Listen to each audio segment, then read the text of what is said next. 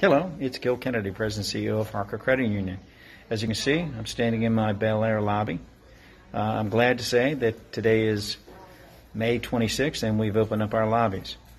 We closed these lobbies in March, in fact March 16th, and we've continued to service our members through our drive-thrus. Our hours here are 10 to 2, the lobby hours are, but our drive-thrus will remain open the same hours that you've been used to. And we'll adjust them as we see accordingly.